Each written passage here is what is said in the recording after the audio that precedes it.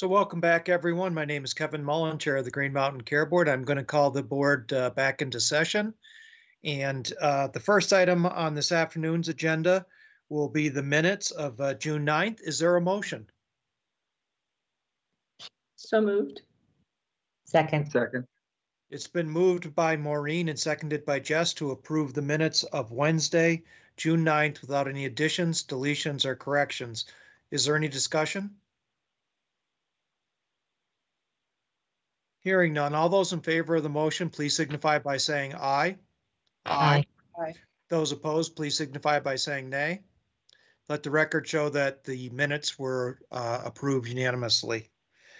The next item on this afternoon's business is going to be Vermont Information Technology Leaders, and I'm going to turn the meeting over to Sarah Kinsler. Sarah?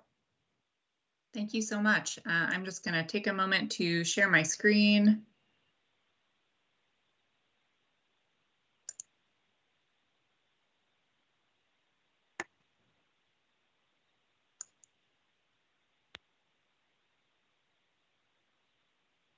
Are folks able to see the first slide? We can, yes.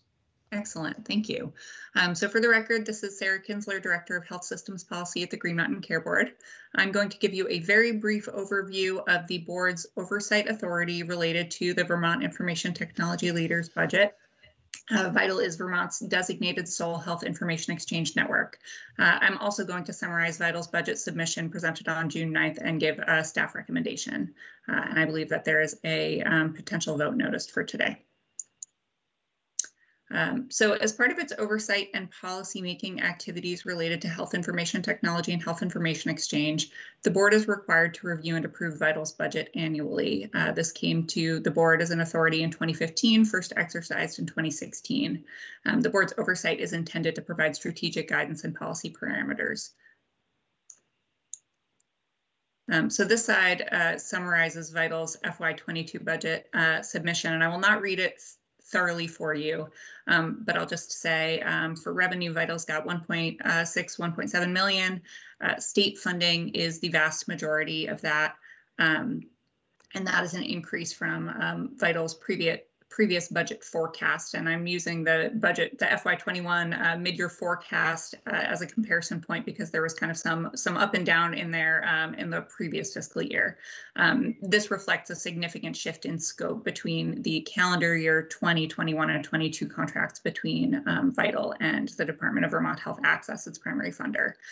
In addition, there's a slight increase in non-state funding on the other side. For expenses, VITAL's got 11.2 million. Biggest categories here are labor-related expenses, including salary and fringe, consulting and contract labor. VITAL in their budget presentation gave an overview of kind of why the consulting and contract labor line is so high and why they're kind of preferring to lean on that for some shorter-term projects, as well as software and server and maintenance. VITAL's also included some built-in contingencies on both the revenue and expense side to kind of protect against lost revenue or expenses greater than predicted. So moving on to the review criteria, the board's annual VITAL budget guidance, which was first approved in April, includes 4 principles for use in reviewing the budget. And these are very similar to the principles we'd used in the past, but are now kind of codified in that guidance. These are listed in the guidance as well as on the board's website. And in the following slides, I'm going to walk through these criteria along with the staff assessment of whether the criteria were met. So first, the review process will be transparent. Transparency is measured by compliance with the budget guidance and the overall transparency of the budget process. And in this case, staff finds that VITAL has complied with the budget process. The budget was submitted in a timely fashion, and it includes all the requested components. VITAL also responded to board members' written questions about the budget in a timely fashion and provided additional information where requested. The narrative that VITAL submitted, the FY22 budget documents, as well as VITAL's most recent audited financials and Form 990 are also posted to the GMC website, and there's a link included in the slides here. Secondly, the review process will incorporate public input. And here, Vital presented at the June 9th board meeting and responded to comments and questions from board members as well as the public. And in addition, there was an open public comment period, a special public comment period that was open between June 9th and June 18th, and we received no written comments. Third, the board will review Vital's budget order in order to determine whether it reflects a strategy and priorities consistent with the state's health reform goals and the HIT plan, more commonly known as the HIE strategic plan these days. The board won't direct the technical details of Vital's work or the details of Vital's contractual relationship with the state, but we're really focused on those HIT plan goals. So here, staff assessed alignment relative to the goals of the 2020 update to the HIE strategic plan. That's the most recent version. It was approved by the board in November and is available on our website. And we found that Vital's budgeted activities will advance the goals of the HIE plan, which are listed on the prior slide. By pushing toward more effective foundational services, exchange services, and end user services. These are categories which reflect the Office of the National Coordinator for HIT's framework for describing critical health information exchange services, which our HIE plan relies on quite a bit and which is pictured here.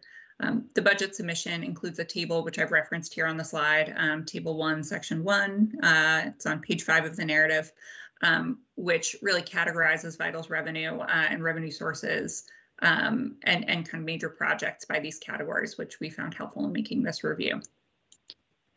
Finally, the board's review process must be structured and timed in order to assist DVHA and Vital in negotiating timely, effective agreements each year. And staff have worked closely with DVHA and Vital to prepare the timeline for this year's budget review to make sure that that was the case.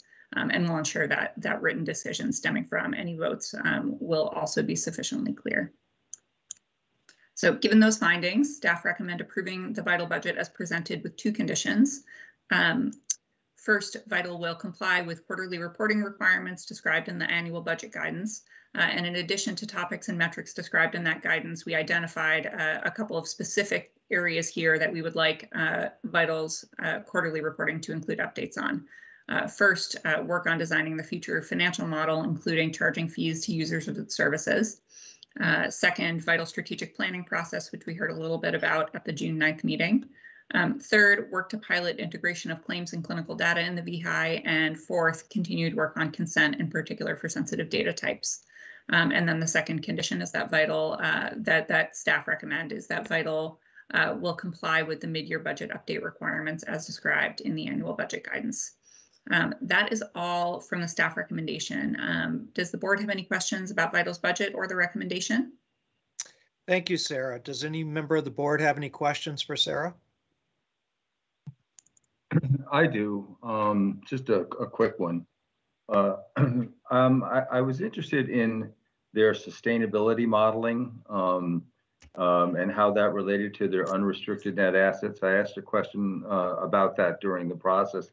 And I'm just wondering if Sarah, you would feel it reasonable on your draft motion here to say Vital strategic planning process, including the sustainability model profiling the desired level of unrestricted net assets, because it was a big number. It was like 45% of their income, and I just want to make sure that doesn't get kind of lost in the conversation as we move forward. I don't have a problem with it. I just want to highlight it. I am very comfortable with amending that proposed motion. I think that makes great sense. So for the purposes of discussion, Tom, how about you make a motion? Okay, I make a motion that the staff recommendation be amended to include language following Vital strategic planning process, including the sustainability model profiling the desired level of unrestricted net assets. So Tom, can I interpret your motion to be that you're moving as we see on the slide, plus the additional language regarding the strategic planning process? Absolutely. Thank you for clarifying my intention. Thank you, Tom. Is there a second? Second. Okay, it's been moved and seconded. Before I open it up to the public for public comment, is there any further board discussion? Hearing none, I'm going to open it up for the public for any public comment.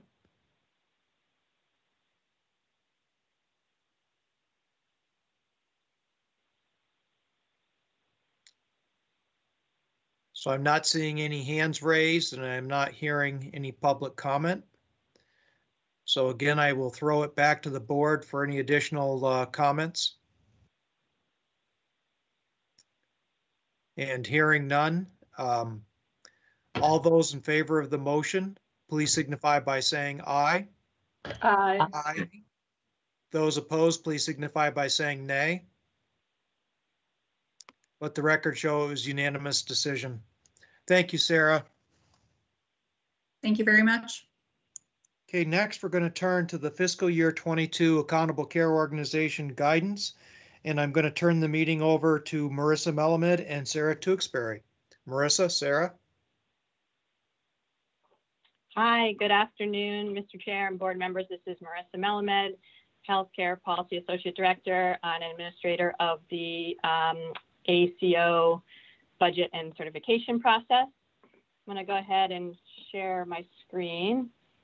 I do have with me the full ACO oversight team. I'm going to run through the slides, but if there are any specific questions that can be answered by others, I will call on them. And I always just like to check that you can see the slides. We can, yes. Yeah, great. All right, so here's the agenda for today. I'm going to continue the discussion from June 9th, where we reviewed the guidance. There was some board member discussion. We have some recommended changes. I will also go over any public comment received, and then walk through the changes, review the timeline, allow for additional questions and comments, and a vote was noticed for today if the board is ready to do that. So the materials are all posted on the Green Mountain Care Board website. They include the certification eligibility form and attachments, the FY22 budget guidance attachments and appendices, workbooks. The workbooks are split into two. One is specific to financial, the other is all of their sections. Also, after our discussion on June 9th, we were able to publish the first version of the One Care Vermont ACO FY21 reporting manual. And I hope that this is helpful to board members and the public to see the different types of reports that are collected and reviewed throughout the year to show what type of data and information that we get ongoing throughout the year. So that we can really keep the budget guidance streamlined to building blocks and assumptions around the submitted budget. So I will address some things that came up around the reporting manual during today's discussion and encourage people who have not seen that yet to review it. I'll make a note that that is a constantly sort of changing living document. There are about 33 named reports in there. As they come due, we do review them internally and with One Care and others to make sure that we're collecting the information the way that we want it. So we will update that reporting manual if those templates change. But we were able to get it up there in as complete a version as we could. For now, there's some TBDs and under development on there, but hopefully it's helpful for people to be able to see what's in there. Again, the documents that are posted today have tracked changes just to show you the process that we went through since June 9th. Today's slides are only going to review the changes that we've made since June 9th. And then when it's complete and the board votes, we will resolve and clean up all those changes and post the final guidance documents. So we did have a public comment period that ran from June 9th when we presented the first draft to June 16th. So we would have time to review and incorporate any comments. We did receive 5 comments related to the ACO during that period.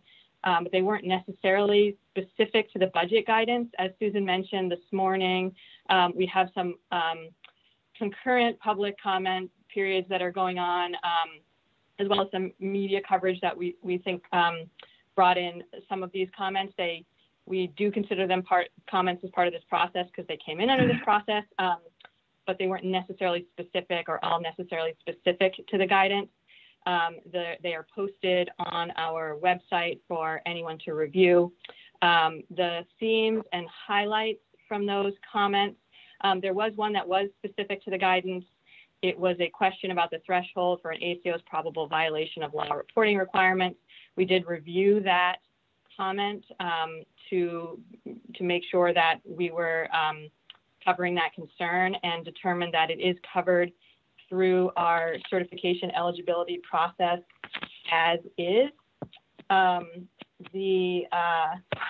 say a quick word about that.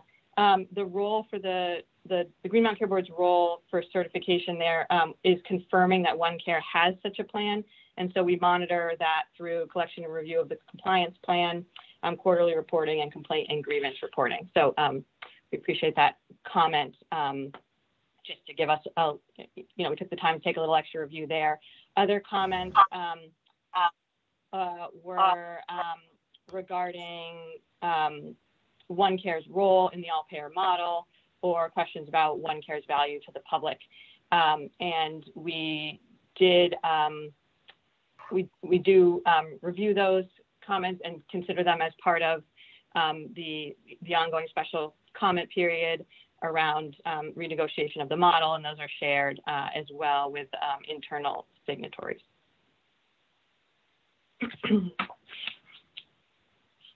So I don't need to walk through each one of these slides. These are just bringing back what we went through last week. This is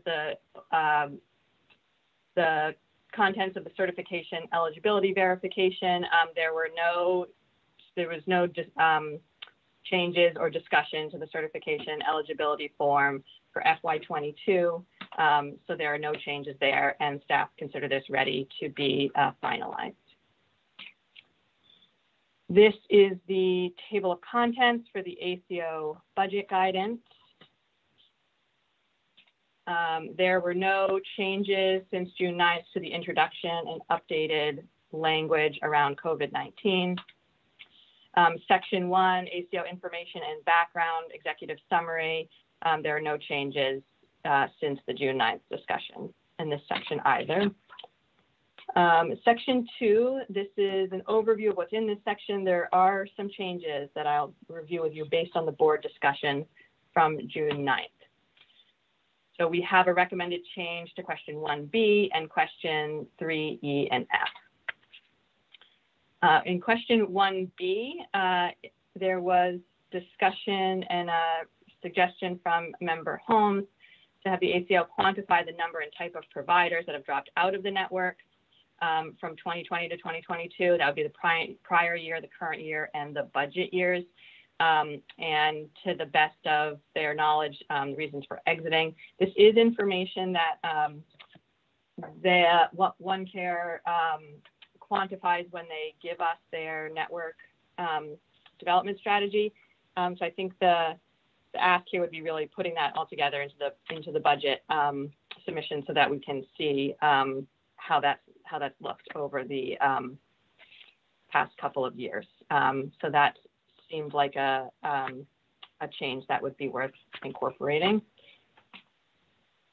In this section as well, questions 3E and F. So 3E, the suggestion here was that the strategies for reducing the administrative burden of reporting requirements was within 3B originally under primary care.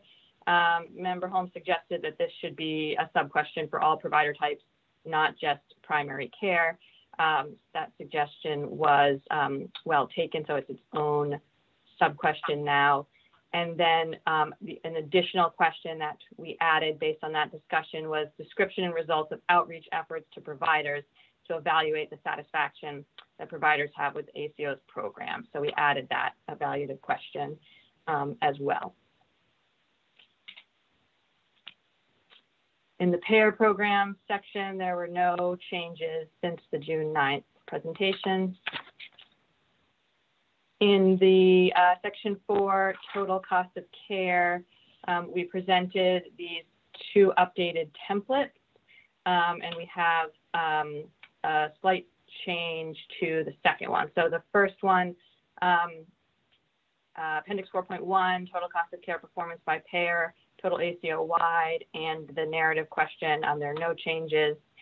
To the second appendix, 4.2, settlement by payer and by HSA, there were some modifications to the narrative question there, and they include in sub-question A, adding how is the ACO using total cost of care and quality data at the local HSA level to identify high value and low value care. And then there was some discussion around C there, what evidence do you have that the ACO local accountability strategy is working? The discussion was around really availability of data and if the ACO is able to, or how they're able to evaluate that at this time. And after reviewing the discussion during the meeting, we actually recommended moving this to a new section, a new question within section 7, which is the population health and quality section, to create sort of an overall evaluation question. So I will review that when we get to 7. Appendix 4.3, projected and budgeted trend rates by payer programs. There were no suggested changes since June 9th. As well, we discussed removal of these 2 appendices because they are either incorporated into new templates or the way the data is collected is no longer relevant. There was no changes suggested since we last spoke about that. Section 5 on risk management, again, no changes recommended. Section 6 is the ACO budget financial section. Again, this is just an overview of the data that's collected and the budget narrative. The financial templates are in their own workbook. They've been formatted and are ready and posted on our website. There was a couple of changes that needed to be made after last meeting. Those are available for review. I will note the financial template 6.6, hospital ACO participation. That is a template that we had marked under review. However, I did include it as it was concluded last year.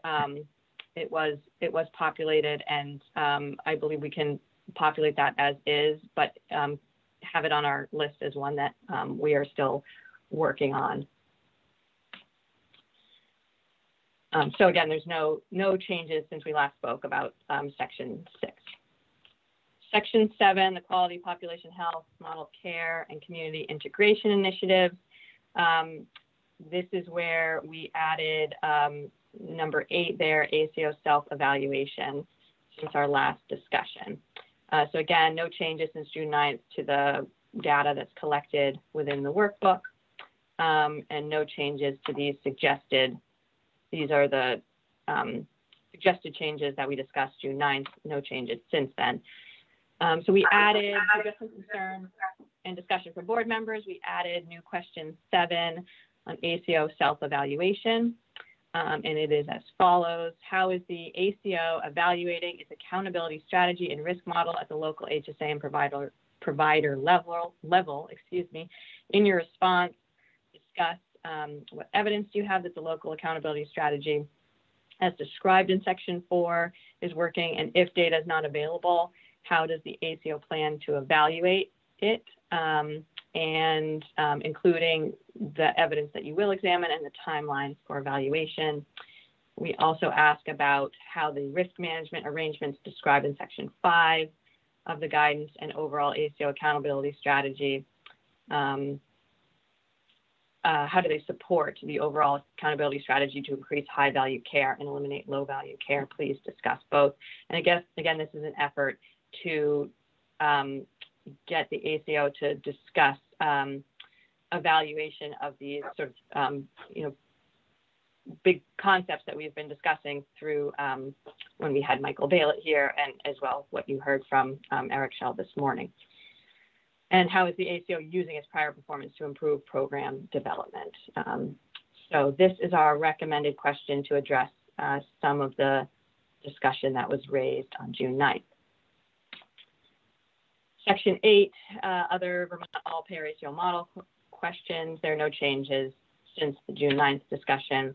And again, these are just other parts of the budget, ACO budget targets. There's no questions here, no changes. These are the same slides you saw 2 weeks ago. Revised budgets, guidance here is the same.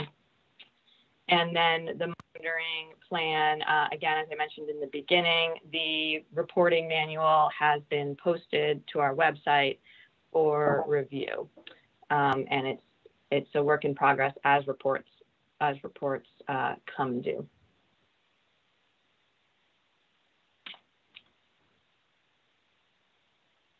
That concludes the review of the guidance changes. Just a reminder of the timeline.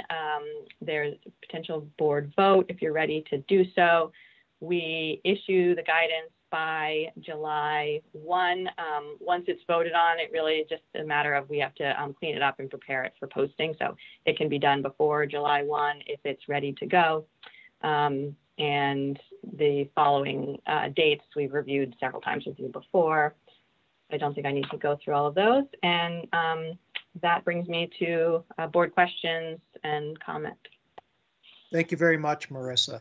Going to open it up to the board for any questions or comments. Robin? Yeah, I have a question actually for Mike Barber relating to the template that's under review. So if we approve it in its current form, I would assume that if there are changes made, it would need to come back to the full board to be for the changes to be voted on. Is that what do you, I just want to confirm that with Mike. Yeah, this is Mike. I would agree unless that is delegated to staff or something else. Great.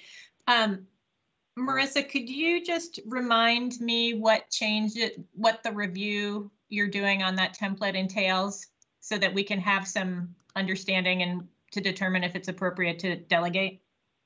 Yeah, it's, let me just, I'm going to pull it. I'm going to not share it because that didn't go so well last time. It crashed my computer, but I'm just going to look at it so I can speak to it. So this template is hospital participation. It's a summary of all hospitals, and then each individual hospital has a tab where they divide out by payer, the home hospital spend, fixed prospective payments, their dues, and then the types of payments that they're, like the types of payments that they're getting under each program. And my understanding is that the review of part there, this is something that we started reviewing and then just, to be frank, ran out of time. We're reviewing the sort of accounts or the different types of payments and how those, like what those remittances look like to the hospital and such, to make sure that that we're in alignment there. So I mean, I do think it could be delegated to staff. That's your choice, or we're happy to bring it back. Again, this is a kind of a collaborative process between us and hospital budgets to understand if the way we're collecting this sort of matches the way the ACO gives it to us and the way the hospitals have it on their books.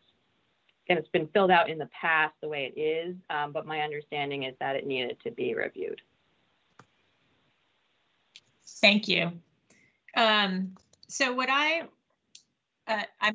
just on that topic. So based on what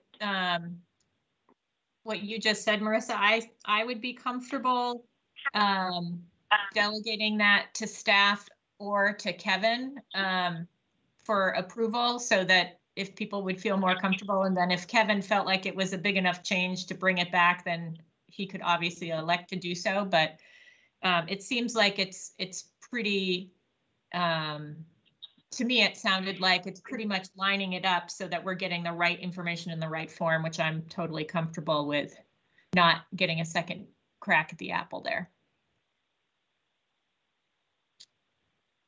Okay, other board members?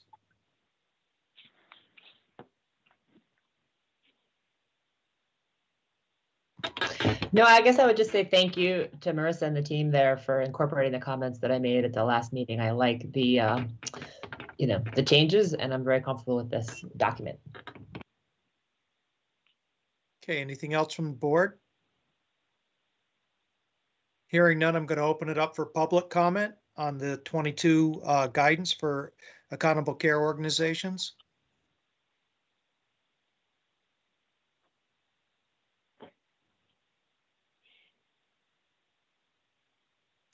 Hearing none. Robin, are you prepared to make a motion?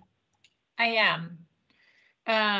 So I move that that the board approves the fiscal year 22 certification eligibility verification form as presented on June 9th, and the fiscal year 22 ACO budget guidance with the staff recommended changes presented today, and that we delegate final review of the template that is under review to the chair.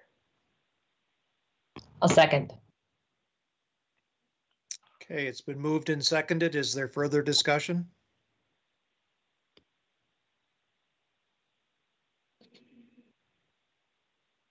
Hearing none. All those in favor of the motion signify by saying aye. Aye. Those opposed signify by saying nay. Let the record show that the motion carried unanimously.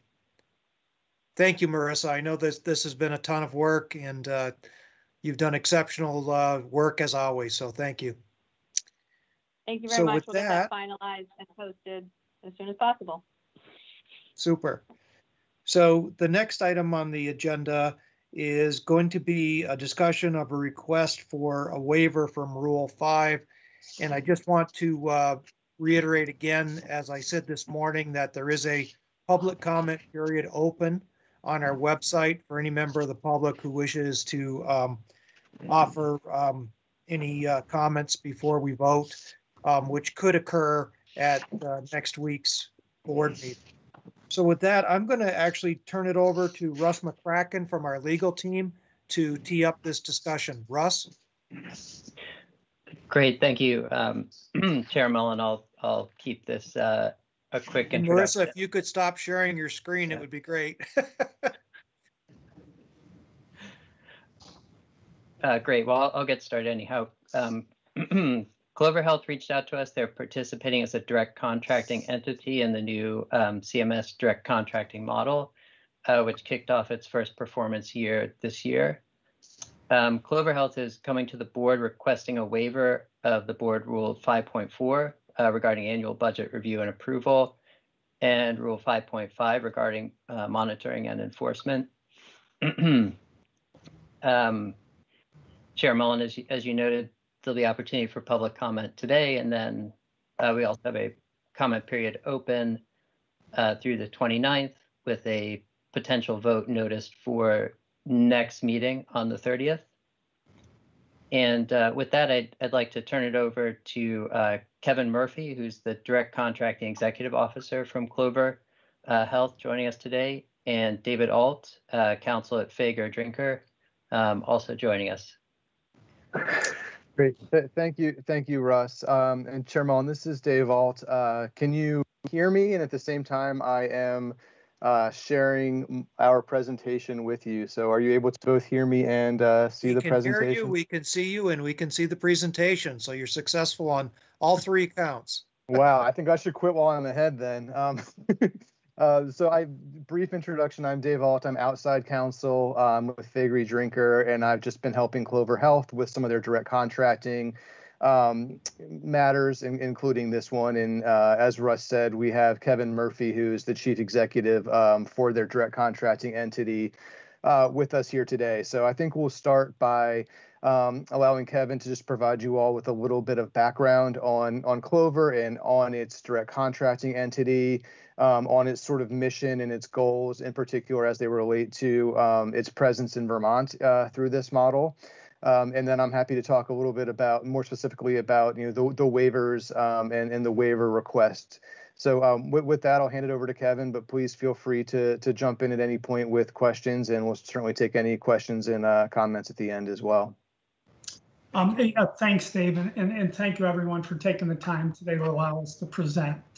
Dave, if you'll go to the next slide, I'll just give a quick overview of what we're going to review today. So as Dave mentioned, my name's Kevin Murphy. I'm the executive director of our direct contracting entity. This program, along with CMS's other direct contracting entities, went live April 1st of this year. We are participating in a number of states, including Vermont. And so I will give you a quick overview of Clover Health. As Dave mentioned, I'll give you an overview of our direct contracting entity and what our goals are, along with how we believe that they fit within CMS's goals, as well as Vermont's model of care. And then we'll talk a little bit about our technology and how we believe that technology allows us to scale our model in other markets as well as Vermont. And then how we feel we align with the Vermont blueprint. And then, as Dave mentioned, he'll kind of walk through the waiver requests that we're asking for. So Dave, we'll start with the next slide. If you could just this is a short video that will give you a quick overview of Clover Health.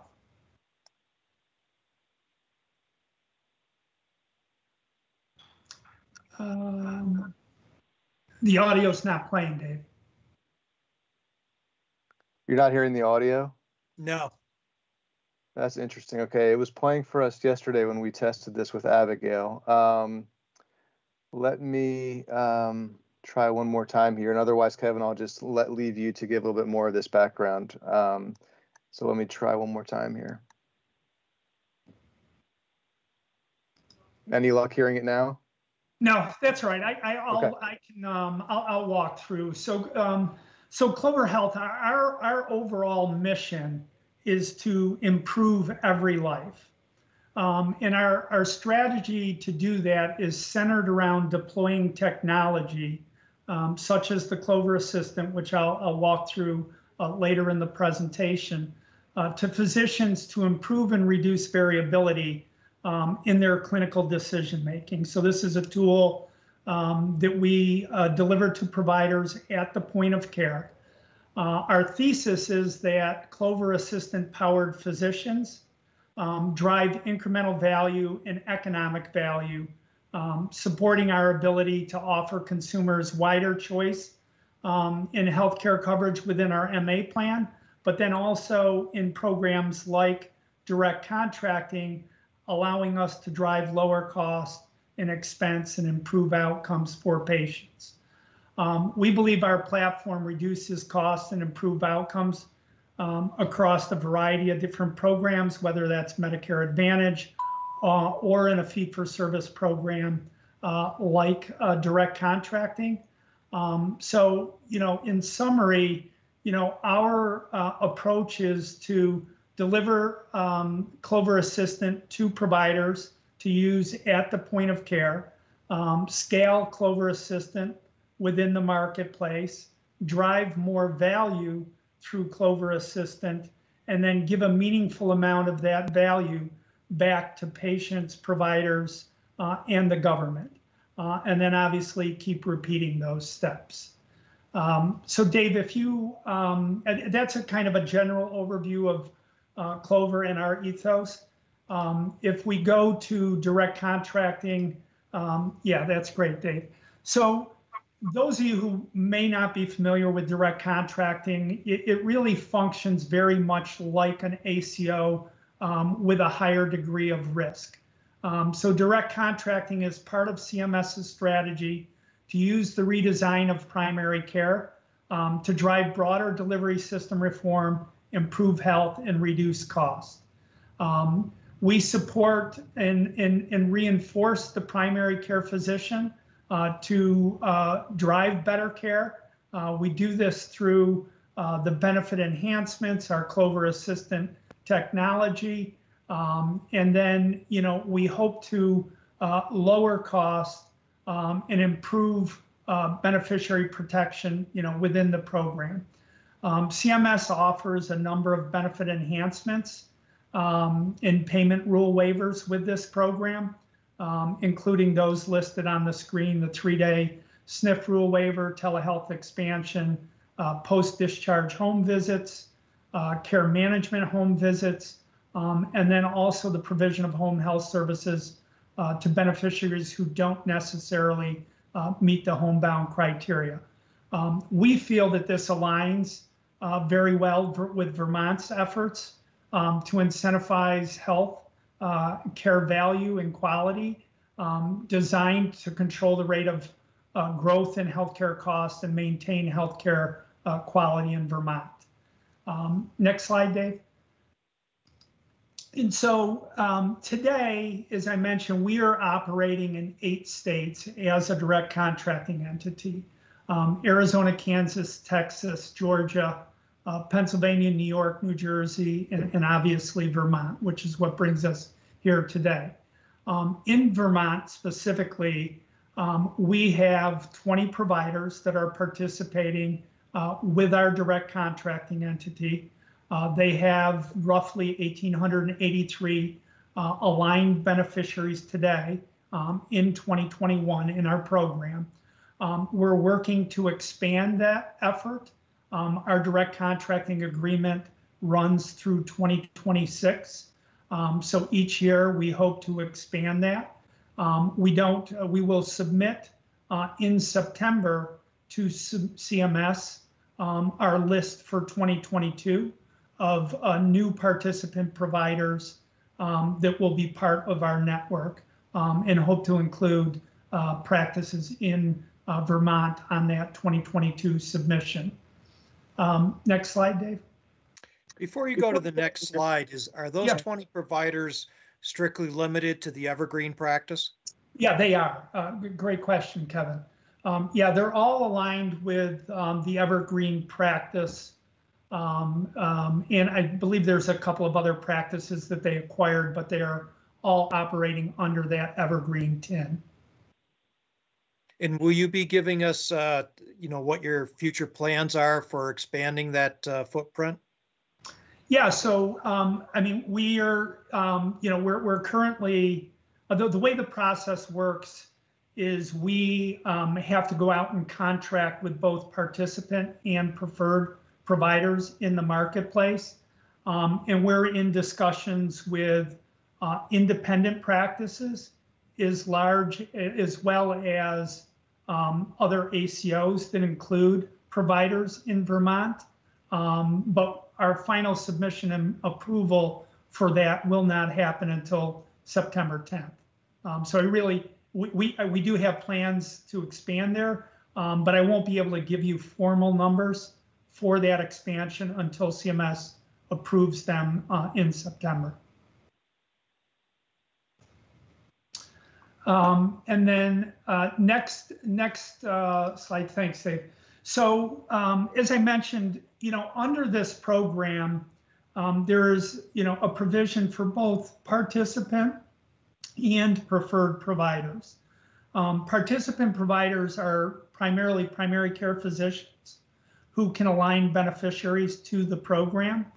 And then preferred providers are specialists, facilities, ancillary service providers that can help support the complex or the care model in the program in a given market or for the direct contracting entity as a whole.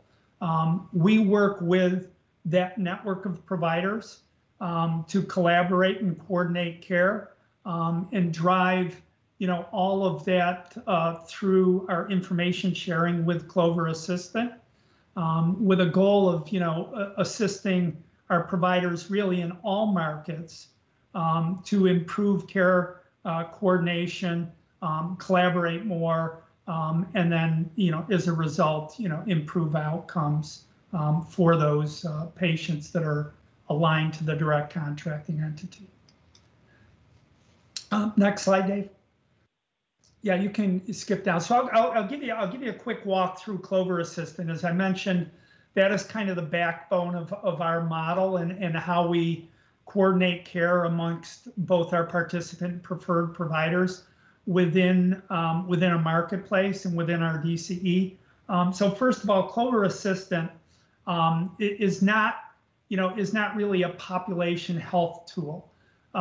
Clover Assistant is a tool that is going to aggregate data from a variety of different resources, and it's going to submit to the provider, whether they're a participant or preferred provider, customized information for that member at the point of care. So it's very specific to that patient on that date, at that visit. It's not an electronic health record. It's built, to support a provider's care at the point of care, but it's not a practice management system. It's user-friendly, it's very intuitive, and it only requires a few minutes of use for each visit. We do not pay for outcomes. We have a financial model for our participating practices that compensates them the same for their performance, whether they agree with the information we surface to them or disagree with that information. The next slide, Dave. And so just to give you kind of an overview of what Clover Assistant does. So we aggregate data, from a variety of different resources. So first of all, we get 3 years of claims history from CMS on every beneficiary aligned to our direct contracting entity. We also align in each market with their health information exchange to get data on ADT feeds, admit, discharge, and transfer. We get overnight feeds from Quest and LabCorp on labs. We get pharmacy data, and we also extract data, CCDA data, directly from our participating practices EMR. We collect all of that data, aggregate that data, then synthesize it to identify actionable insights that we believe will benefit the provider at the point of care. And I really, kind of put those actionable insights into, 4 different buckets. One is, helping the provider manage complex care patients. So identifying high-risk patients with multiple comorbidities and additional services that they may benefit from, whether they're benefit enhancements that CMS is providing or additional supports and services that Clover Health Partners is providing to that provider. Secondly, there is also the ability to allow the providers and encourage the providers to accurately diagnose, the complications of the member at the point of care. Then there's also clinical recommendations, which can fall into a number of different categories.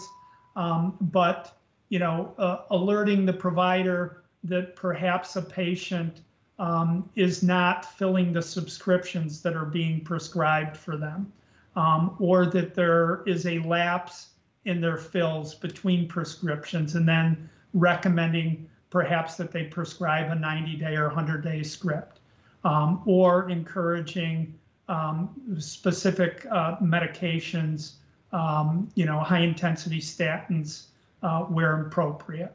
And then lastly, there's a referral management mechanism, within Clover Assistant that, not only makes recommendation to high-quality providers within the network, but will also look at the existing providers that a participant provider of ours is using and really recommend which of those providers have the best cost and quality outcomes.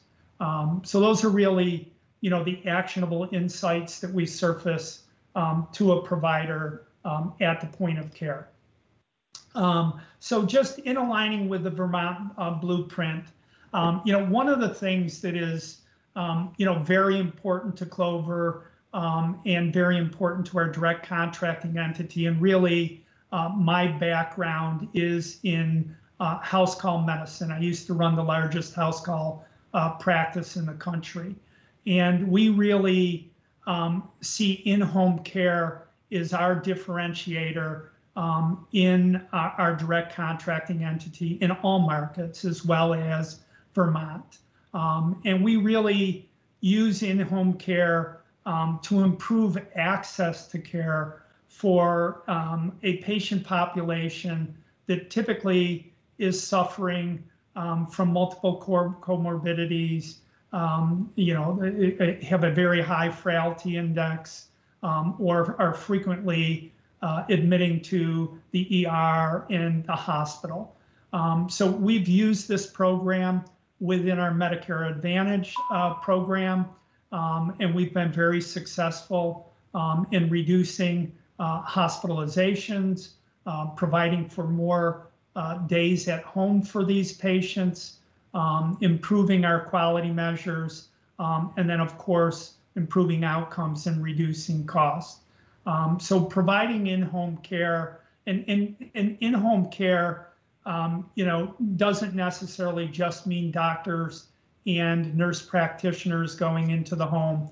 It also means social workers working to identify social determinants of health and other things that we can do to serve this patient population. And we're planning now and are in the process of scaling our in-home capabilities in all of our DCE markets. Next slide, Dave. And so, we're obviously through our programs, both Clover Assistant, our complex care programs, we're looking to drive better care at lower costs and align not only with CMS's goals, but obviously with the Vermont goals as well. We do this, through creating, what we call a medical neighborhood within Clover Assistant, and providing that referral support to our providers, of those providers in the community that we feel provide, the best quality and cost outcomes. We do have the ability through this program to negotiate discounted cost of care with preferred providers. And we obviously use Clover Assistant to support that. And then we look to, drive our complex care programs to deliver in-home primary and collaborative care, home health. We do partner with home health agencies and hospice and palliative care agencies in all of our communities as well. And through that, develop a very strong transitional care program as well. Next slide. Yeah. So, and obviously we feel that this aligns with, much of the theme of Vermont's blueprint, where we're hoping to, connect Vermonters with whole person care, and really make that care accessible, where the patient is, and meet them where they feel that they can best receive that care. We do that through the development of, patient-centered team-based care model with our in-home care. All of our practices, including Evergreen, have not only agreed to use Clover Assistant at the point of care, but they've also agreed to allow us to co-manage their high-risk patient population. So, we bring in those in-home care programs, we create, a team-based care model, and we collaborate with Evergreen and other practices that might come in the future on supporting that care for those services.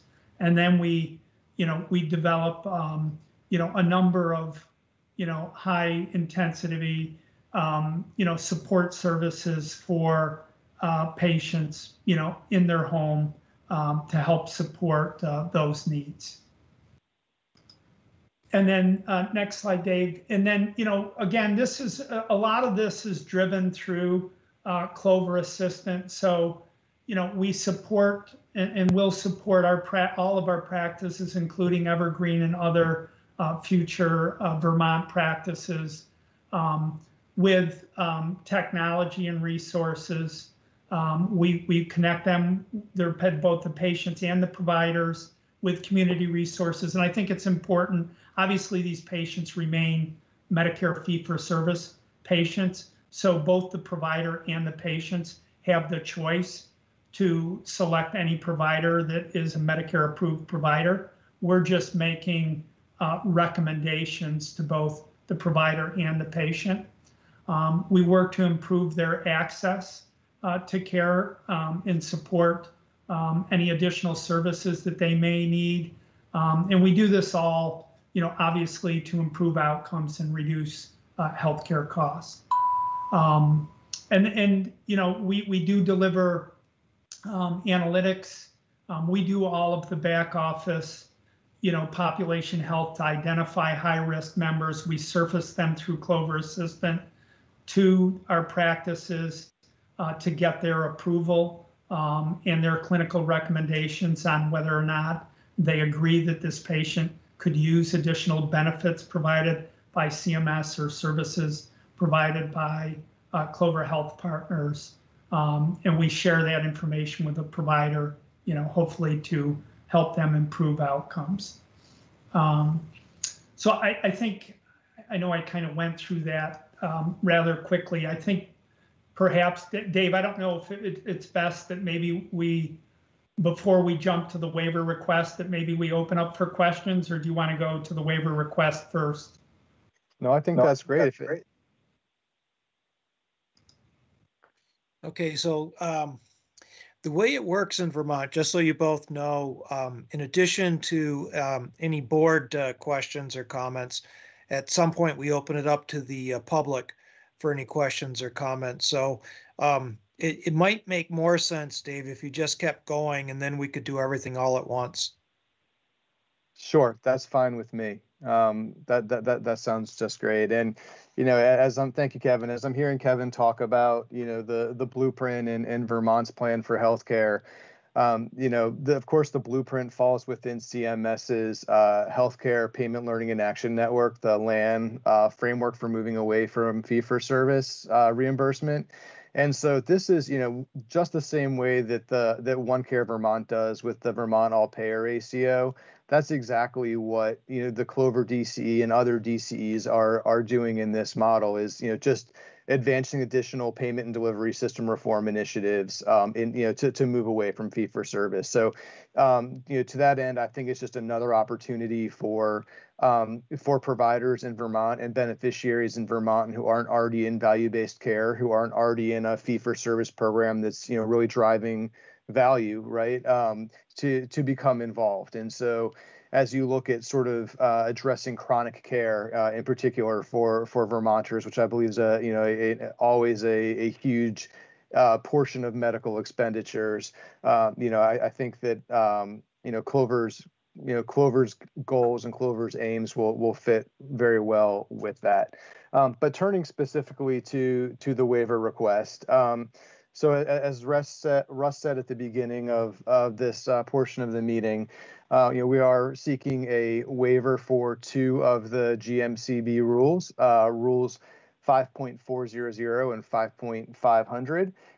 And we are requesting that under Rule 5.601, which allows you as the board to waive any provision of Rule 5 for unnecessary hardship, delay for other good cause. And so in particular, as it relates to Clover, we think the 2 that are really relevant to the situation here with the direct contracting model are the unnecessary hardship and the just for other good cause.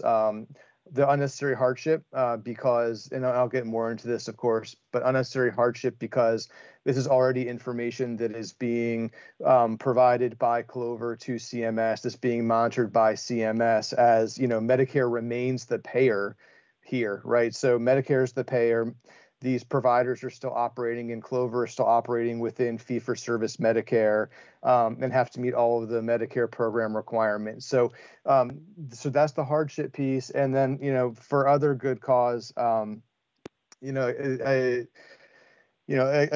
it's not just the burden piece, but the burden of reporting separately, but also the fact that this is already done. So it would just be a duplicative effort. Looking at let me go right into actually Rule 5.400. So this is the rule for budgets and payer programs, and the requirements of Rule 5.400 are really centered around budget and the related ability of an entity to successfully perform its duties in coordinating care and providing care. But if you look at these tools, they really appear mostly focused on the governmental runs, like a Vermont all-payer model, or maybe other all-payer models, not something that's a model or an organization such as Clover's DCE, which is specific to the Medicare space. It's exclusively a Medicare ACO or a Medicare direct contracting entity. And why that's important is because if 5.400 is really a way of documenting and demonstrating compliance with Rule 5.200. So if you look at sort of which are the certification requirements. So if you look at the ACO certification requirements, these kind of go hand in hand with those requirements. But of course, since 5.200 doesn't apply as a Medicare-only ACO, many of the requirements under 5.400 just are not relevant. And I'll get specifically to them, but the meat of 5.400 is 5.403, which is the part that lists, I think it's 22 requirements for annual reporting by an ACO. And again, those requirements are about the business model, the prior experience, and the ability of the DCE or ACO to provide care, to provide high quality care to Vermonters. And so if you look at what CMS requires, there's actually a couple different protections that are in place that hit on all of these requirements. So first, before Clover was even accepted or allowed to participate in the program, through its application, it had to demonstrate very specifically, how it performed under prior or current outcomes models or outcomes contracts. It had to demonstrate and show its business model for participating in the direct contracting model. Had to show how it was going to fund DCE activities. So how it's going to fund the benefit enhancements or the benefits that it's providing to beneficiaries, how it can demonstrate the way it's going to interact and contract and pay with the providers that are part of the direct contracting entity. And on the care coordination piece, so beyond the budget, it had to demonstrate using that budget the promotion of evidence-based medicine, how it was going to coordinate care and care transitions, tie in social resources, provide individualized care. So all of these components were part of the application up front. CMS reviews those,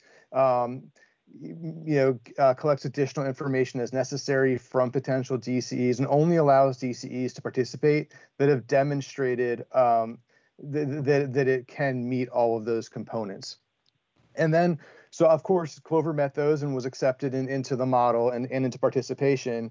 And then the second part comes with the participation agreement, which is the contract that, the actual formal contract between CMS and Clover for its participation. And you may be familiar with these participation agreements from the Vermont all-payer model. They are somewhat similar. So if you're familiar with that contract, you're familiar with this contract in large part as well. But that requires ongoing obligation to continually report on any changes to governance or organization or care strategy, care model, And significantly, there also is a expanded requirement for a public website that does public reporting that's available to everybody. Clover's is cloverhealthpartners.com. So if you want to go and visit it, but this is a really valuable tool, not just for providers, but also for beneficiaries, because it has to be updated to always have, not like the name and location, the governing body, the clinical leaders, and it also includes the lists of all of the providers. So anybody can see what that network, as if you will, is in terms of the participant providers and the preferred providers. This public reporting page is also where Clover is required to annually update based on its performance in the model. So you can see it'll be noted how it's performing financially. So how, is it meeting its financial benchmarks, savings and losses, and also quality performance. So in order to stay in the model, you have to meet quality measures, performance on quality measures, and so those are also reported annually on the public reporting website. So turning back now, I said I would just to the 5.403. I'm not going to go through each of the 22 for the sake of time. Happy to happy to answer questions on any of the specific ones that you may have.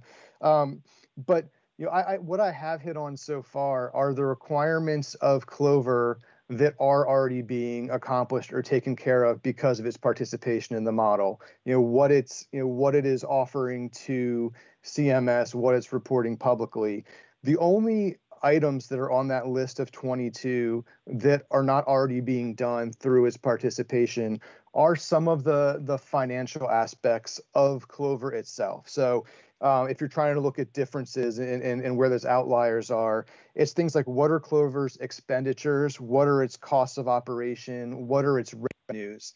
And these are the kinds of things that, as I mentioned before, are really important for an ACO that has a fiduciary duty to the public, right? So if it's a Vermont model and where you have to make sure that if it's publicly funded in any way, or if it's using the public's money, that it's being done so in a fiscally responsible way.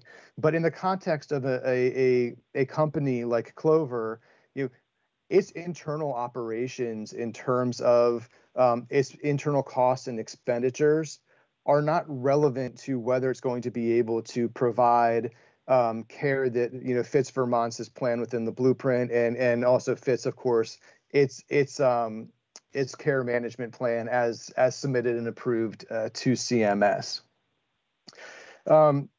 So if I turn now to Rule 5.5, this is the monitoring and enforcement rule. And on the monitoring enforcement rule, it actually looks like this rule may have been drafted very closely in conjunction with the contracts that CMS developed for the next generation ACO model, which I think you may be familiar with as sort of the predecessor to what became the Vermont all-payer model's participation with CMS.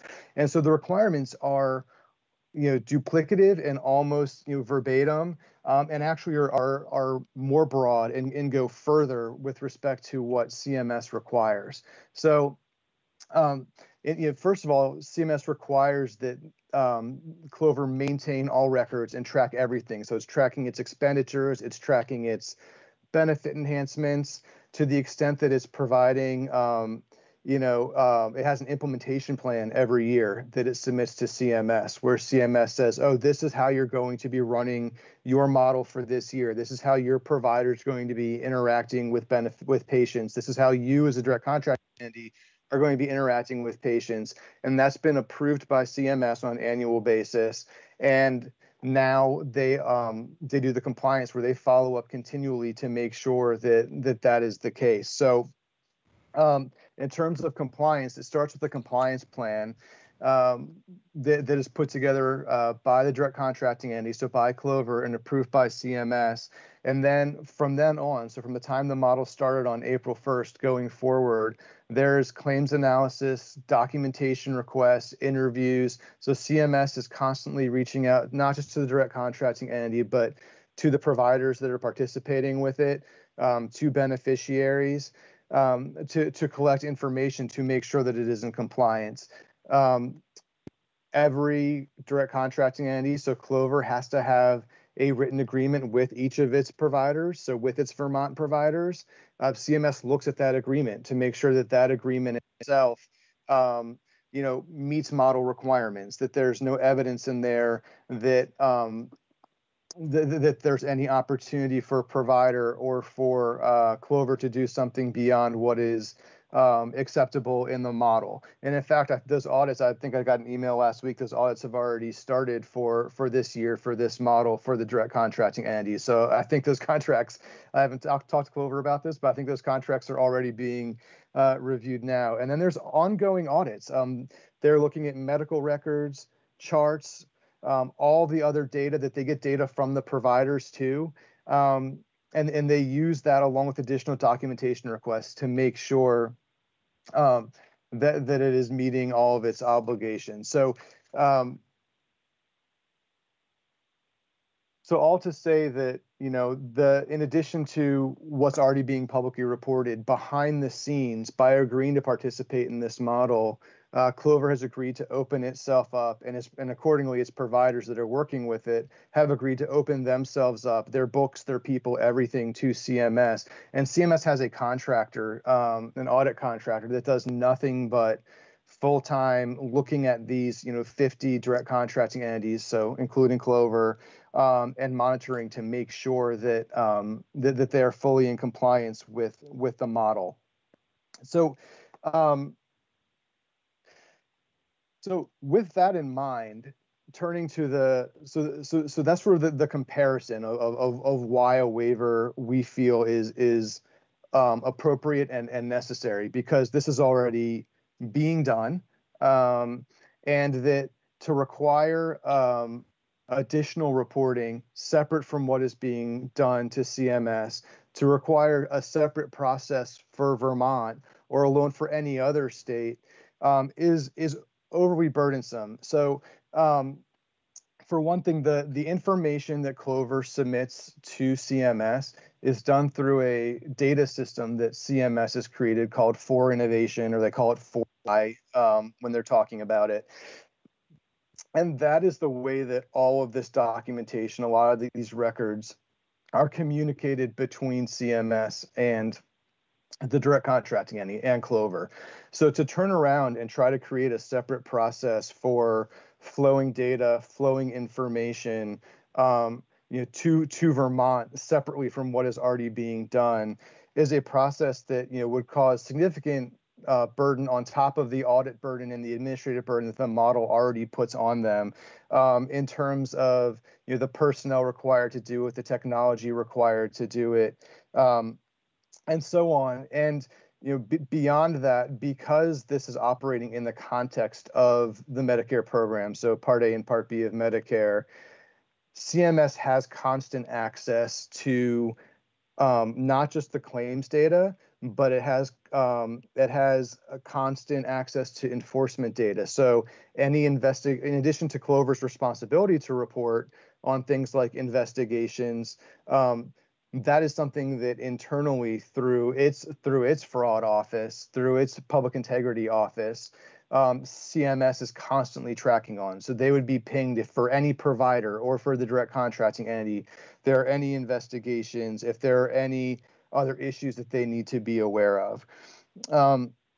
And so with that, I think that this additional burden is just not necessary for Clover.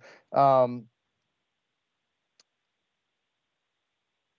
the final point that I'll make, and this is, just goes to the sort of general idea of the reason for having reporting requirements in general, is for protection of the providers that are practicing in Vermont. It's for the protection of Vermont residents, to make sure that those Medicare beneficiaries are needing and receiving the care they receive.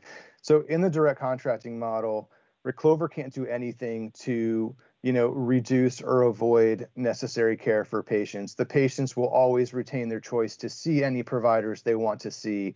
I mean, these are really central components of the model that remain in place and will continue to remain in place. They can't take any action to avoid, to target one set of beneficiaries or to make sure that they're only, going to, if you talk about, Kevin mentioned how in the coming year or over the life of the model, there may be additional providers in Vermont participating with Clover.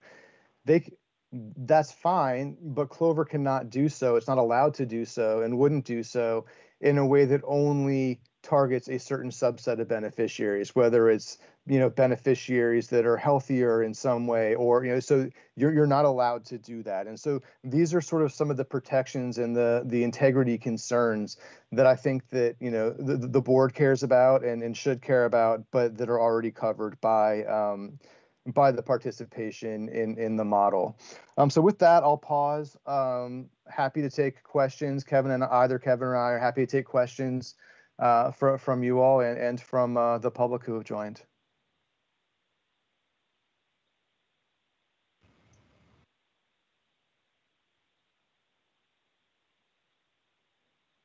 Looks like Kevin just left the meeting instead of hitting himself off mute. Okay. Said leaving the meeting. Oh, I'm sure he'll be back. Yeah, I saw it go leave the meeting. Okay.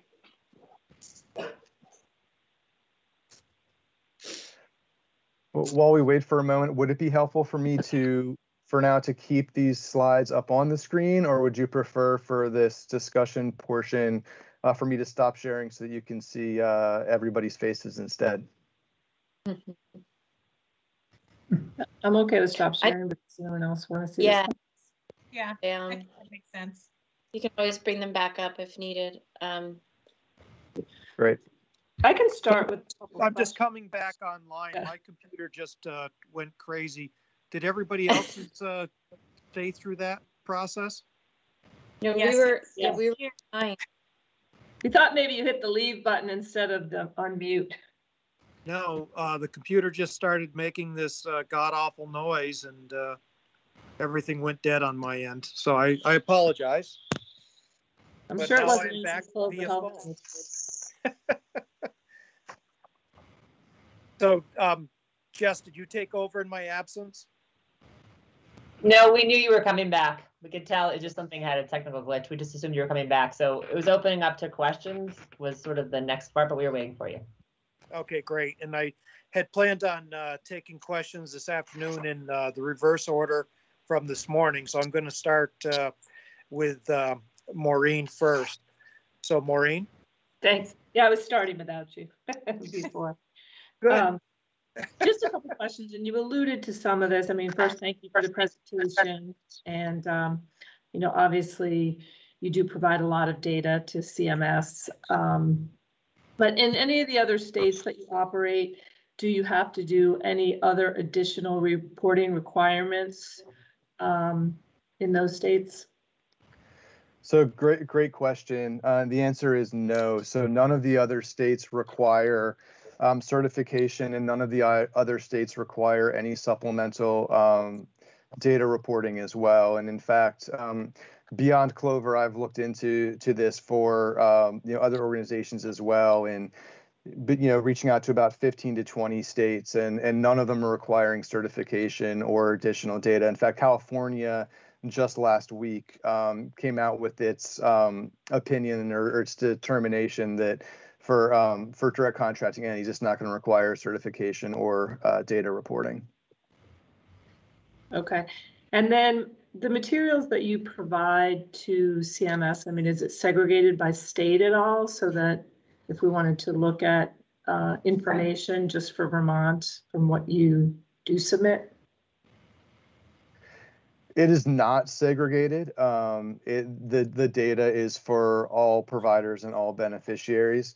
Obviously within a data system, the providers are identified. So is there a way that it could be segregated such that providers could be pulled out and you could try to pull claims associated with them? I mean, again, that gets to the I guess the burden part, where is it possible in a data system to pull them out? It may be. Kevin may be able to speak better to that than I can, but it would certainly require significant effort and maybe sort of development of new computer data processes to do so. And have you done any projections on, opportunities for growth in Vermont and how much that could be? Yeah, so I mean, we've looked at, we have, we do have all of the practices in Vermont identified and whether or not they're affiliated with other payer models. So participating in other Medicare shared savings programs or other programs. And we are, specifically talking to FQHCs and rural health clinics. We have a number of rural health clinics in Kansas and Georgia that are participating with us. So we have looked at the market and identified, practices that we think would be a good fit for us. Yes. Do you look at all to either here or any of the other states expand out of this Medicare program? Not presently. I mean, this is really our focus right now. Okay, those are all the questions I have now. I'll let everyone else ask some of the other questions. Thanks. And Maureen, just to respond a little bit to your final comment too about expanding beyond Medicare.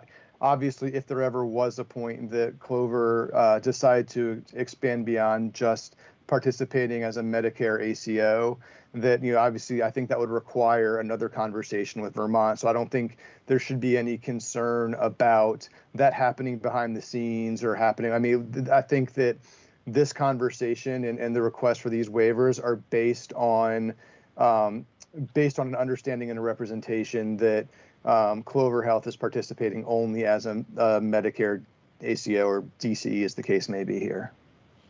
Yeah, and I would think that, obviously depending on what the board decides in the future on whether or not there's, a waiver or not, there may be an expectation that there still would be further conversations anyway. So.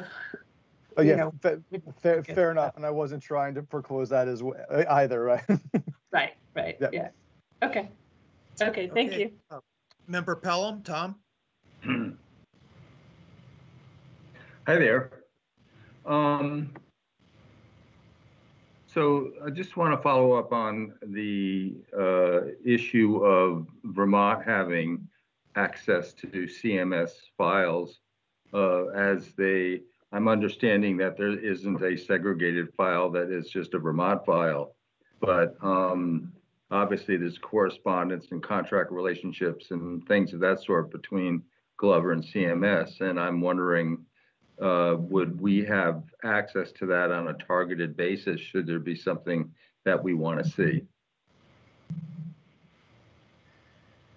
So access, just to make sure that I'm understanding your question, Tom, would you have access to the documents or the contracts between Clover and the providers that are operating in Vermont? Is in those sorts of documents, so sort of the non-claims, non-financial documents? Am I understanding you correctly? No, I guess I'm worried. Okay. Let's do a worst case.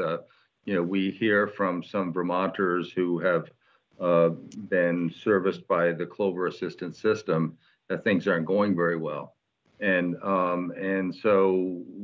that there's some history of that, and that we would want to know about that. And so, in a worst case, if we file a Freedom of Information Act to say, let us see the pertinent materials associated with these with this issue, names crossed out, whatever, would we be able to do that? And would you have any objection to us doing that? Yes. So, and Kevin, please feel free to piggyback on me here with your own thoughts. But two thoughts on that. One is that there is a grievance process either for providers or for beneficiaries in place through the direct contracting model. So every year, Clover has to send all of the beneficiaries a letter saying you're aligned to, you are part of this direct contracting entity for this year. And if you have any questions, if you have any problems, complaints, you can reach out and they can contact CMS. And so CMS handles those and investigates those. I actually came from the Innovation Center running the Next Gen model. And so I know that they take those very seriously and do follow up with those. So any grievances would be addressed as part of the model. So that's sort of part one of my answer. And so I don't know that that would be necessary. And then that contact information is also available, of course, on the public website as well for Clover's DCE. But the second part is, I know that Clover also wants to be a good partner with Vermont and be a positive presence to patients and to the state. And so, to that end, I think that, the Clover was certainly open to, helping you all in any way that doesn't create, significant, ongoing burden for the organization. So some tactical burden in a few instances you might be open to as part of a waiver. Yeah, I think Kevin, speak to that, but I think that sounds reasonable. I think that part of the, this burden comes from the annual reporting requirement of, this and being so this isn't an open-ended forever kind of a thing anyway. So this model is a roughly 5+ year model. And so the likelihood of things changing significantly over those 5 years are not significant, and so requiring that annual process, there probably wouldn't be much information that would even change from year to year, and if any, from doing so. So how old is the Glover Assistant system? How long has it been around and active? Yeah, so it's been around and active, I would say, for 3 years. It's been used within our Medicare Advantage plan extensively the last 2 years, and this year in direct contracting and Medicare Advantage. Right. And so its implementation has been rolled out a few times, more than once. Oh yeah.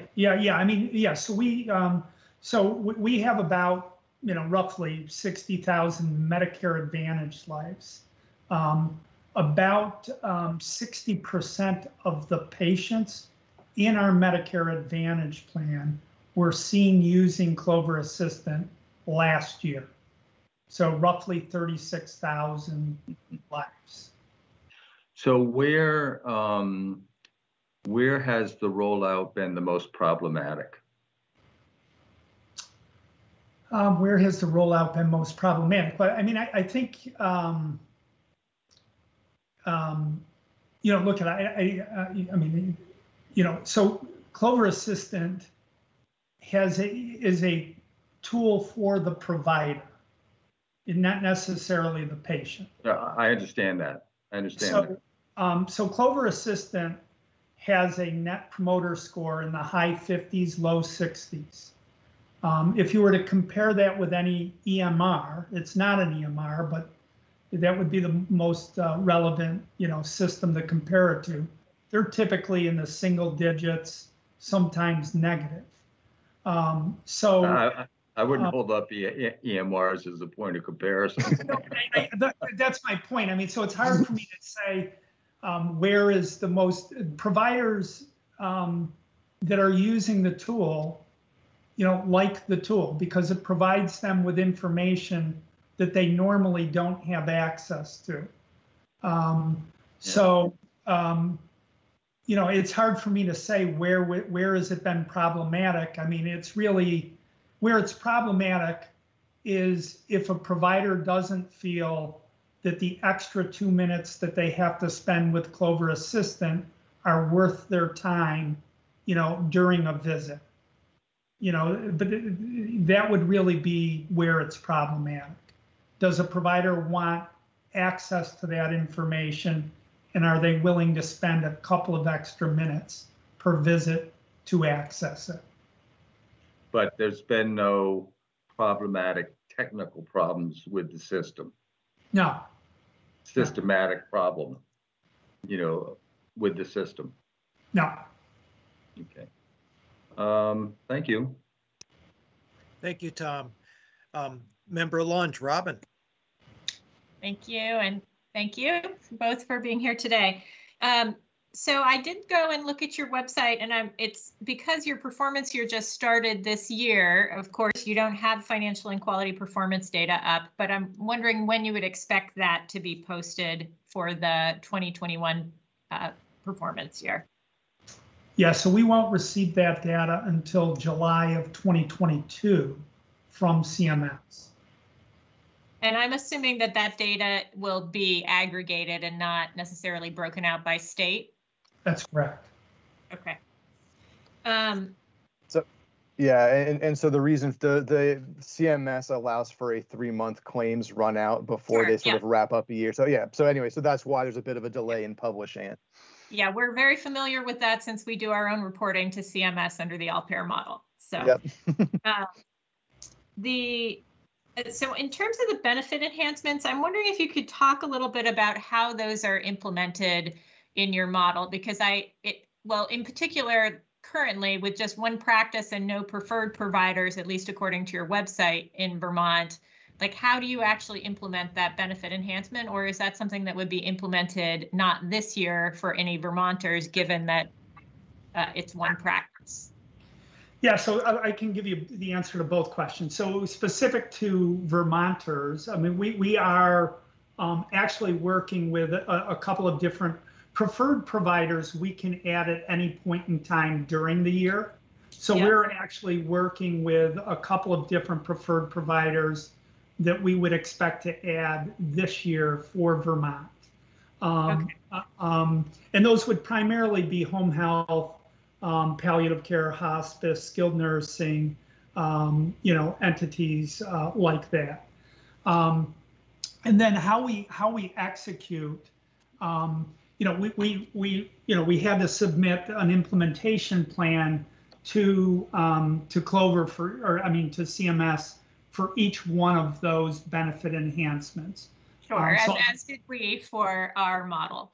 Yep. So I'll just pick one as an example. So for if we were to take the post-discharge visit as an example, if we got an ADT feed that indicated that someone had admitted, and was discharging, we would alert the provider as well as a preferred partner in the marketplace. So if we have a home health agency or a in-home care service in the market, we would notify all three of them that that individual had discharged. And if we believed that they were high risk and at risk for readmission, we would request that first, Evergreen, see the patient within 48 hours. If they were not able to see them within 48 hours, we would ask their permission to have either our home health partner or in-home care partner to see that patient in the home. Once they see the patient in the home, they would then assess the need to continue with a recommendation for follow-up in-home care visits. And that post-discharge benefit enhancement allows for up to 9 visits in the home within 90 days. So let's say it was a home health agency, they would make the recommendation, this patient needs 2, 3, or 4 visits. They would submit that recommendation to Clover. We would review and approve that recommendation. And then, the appropriate level of provider would, serve that. We have to document all of that and be able to provide, that information back to CMS, the entire process, the review, the approval, and the actual visits. Great, thank you. That's very helpful. I was trying to get sort of a very practical understanding of how that works in your model. Similarly, in terms of your in-home care model, who would actually provide that care, like a preferred provider in state? or Yes. okay, all right. Yeah. So, and I just want to be very specific. So, our approach is to support our providers that are part of the network. So, if Evergreen had a very robust in-home care program and social workers, and, so we surface the need that we believe exists within Clover Assistant. If that practice is capable of fulfilling that need by themselves, then they of course will do that. We just want to make sure that somebody does it. If they're not able to do that, then the intent is that we have supplemental resources that will provide that or fill that need. But are those supplemental resources existing Vermont providers, or are they other providers that you would bring in from another state, or would it be somebody through telehealth? That's what I'm trying to understand. Yeah, so well, it's a combination. So they're obviously licensed within the state, whoever is providing the care, and depending on what the exact need is, it will either be an in-home resource. Typically, there's always a local resource that is part of that model. But in some instances, it could include telehealth, where perhaps a nurse is going in or a social worker is going in, but a provider may be telehealthing in with that visit. Got it. Okay, thank you. That's very helpful. My next question was around, in your March 11th letter from Mr. Alt, you indicated that you might be developing a shared savings program. It sounded like that would happen in performance year 1, but could you speak a little bit more to that and then connect the dots with me from your slide indicating that you're paying for the use of the product and not for outcomes? How do those two fit together? Yeah, so on the shared savings model, we have not finalized the shared savings model for 2021. We do intend to. Our challenge is we have a large variety of different practices that are participating. We have like an Optum practice that has a couple of hundred providers and 20,000 patients, and then we have solo practitioners that might only have 50 or 100 patients. So we're trying to develop a model that is, fair to everyone. Our intent is that we share, up to 50% of the savings with our participant providers. And we've in our agreements with them, we've committed to doing that, submitting and developing a plan this year. That would be effective for this year. With regards to Clover Assistant, we do pay our providers. The way we've structured our direct contracting entity is that they receive 100% of Medicare allowable. They're still submitting all of their claims to CMS, and CMS is still adjudicating all of their claims, but Clover is paying whatever CMS adjudicates. So we're still, paying them 100% of Medicare allowable. In addition to paying Medicare allowable, we pay them a Clover Assistant visit fee. So we pay them a fee for using Clover Assistant at the point of care for each qualified visit, which is, a qualified E&M visit. And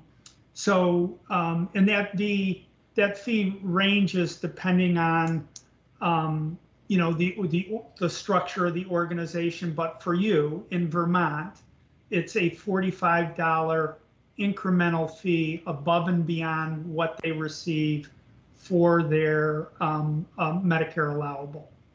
And that's guaranteed upside to the practice already. If in the event that we did not earn savings, there is no ability to claw back those payments. And those payments are made weekly to the practice. If they did 100 Clover Assistant visits last week, they would be paid $4,500 this week. And just to, so our philosophy, of course, is that by providing a primary care physician with more information at the point of care, that we will drive better outcomes. And so there is no requirement on their part to, if they want to get paid, they have to use Clover Assistant, but there's no requirement for them. Like if we recommend that a patient needs complex care, they don't have to agree with us. Right. They just have to complete the visit and acknowledge that we made that recommendation. Got it. Okay, thank you. That was super helpful. The reason why I was in particular interested in shared savings is that with the state's agreement with CMMI, we are not limited to one ACO in our model. We actually, any shared savings program qualifies for both our scale and our total cost of care. So we would still be responsible for total cost of care for your to a population attributed to you. So I think we need to have a little bit of understanding about the shared savings model when it comes to fruition, in order to meet our contractual obligations between the state and the feds. So I just wanted to explain that, because that's not necessarily, because it's a federal agreement, it's not necessarily laid out in the rule. Yeah, makes sense. Yeah, thank you. I think that is all my questions. Thank you very much. Thank you, Robin. Next, I'm going to call on Member Holmes. Jessica? Great, thank you very much. Let me just pick up on the shared savings questions that Robin just asked. I'm just wondering, out of curiosity, why not a two-sided risk model? Great question. Yeah, so we do, to be clear, we do have some organizations that, larger organizations that are participating with us that will have upside downside in performance year 2. None have it in performance year 1. And I think from our perspective, obviously we're open to that, but the organizations that are going to participate in downside, puts a little bit of a burden on us, because financially, they would have to meet the same rigor and requirements that we would have to meet in order to take on that downside risk. At this time, we've really only entertained it with organizations that have had a prior downside risk arrangement with CMS. Okay, but is there a plan to potentially bring that into Vermont in year 2, or are you thinking that Vermont doesn't have the size or the experience? Yeah, so we would require a minimum of 5,000 members for downside risk. So currently we don't have someone of that size that is participating. If we did in 2022, if we signed an ACO that had prior experience, we would be open to it. Okay, and that actually leads into my next question. I think the question has sort of been asked, but I'm not sure it's been directly answered. I'm wondering if you could specifically tell me how many beneficiaries you anticipate having within the next 5 years in Vermont. So specifically a projection number that you're currently thinking about. Yeah, I don't know. Is my legal team on here besides Dave? As a public company, I mean, I'm obviously often advised not to give forward-looking numbers. So, and I'm not trying to be evasive either. I mean, there are a lot of complications with a new model like this that have caused some concerns from us. We lost a significant number of lives last year due to, the fact that this is a new model and some of the reporting requirements weren't published appropriately by CMS. And then there are also a number of entities that are in conflicting programs and don't know it. So until we submit someone to CMS and CMS approves them, we're not very confident on saying, hey, we're going to have 10,000 lives. If you ask me how many I would like to have, we'd like to have, 25, 50,000 lives, in Vermont over the next 5 years. I can't say that we'll, get to that number. Okay. Thank you. So Clover Assistant is clearly the backbone of your model, right? I mean, this technology is what you're using. And I'm wondering if you can just talk a little bit about evidence base that you're using in developing the algorithms there and the recommendations. What specifically is the evidence base that you're using? And a sub-question to that would be, what are the types of clinical protocols that would not have been followed by the providers but for Clover Assistant? What is the actual, give me some examples of behavioral change that Clover Assistant generates, but also I want to know what the evidence base is too. So yeah. So let me, I can give you, I mean, first of all, I should have one of my medical directors on. I am not a clinician. So, but I think, I'll go to your second question first because I have the most experience with it. So we have great analytical models that identify high-risk patients, and we use a number of different algorithms to identify those, and we have what we believe is about an 82% accuracy rate on identifying high-risk complex care patients. However, through my experience, I know that regardless of how good an algorithm is, it's not necessarily as good as a provider that has been seeing a patient for a significant period of times, intuition or gestalt. So we surface to our providers that we believe are high risk the surprise question. Would you be surprised if this patient were to pass away in the next 6 months? That's a question that a provider typically doesn't think of. If they answer that question, no, I would not be surprised, then we will offer some of the benefit enhancements that CMS provides, or palliative care or other resources to engage with that patient.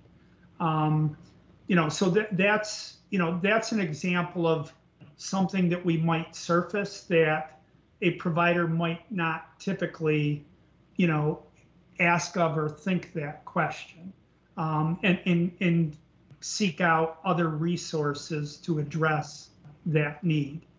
The algorithms, I mean, a lot of what we, obviously we really focus on, in addition to Clover Assistant, we're focusing on building complex care programs and coordinated care programs that address, the 5 to 10% of the population that is responsible for 40 to 60% of the cost, and really improving access there.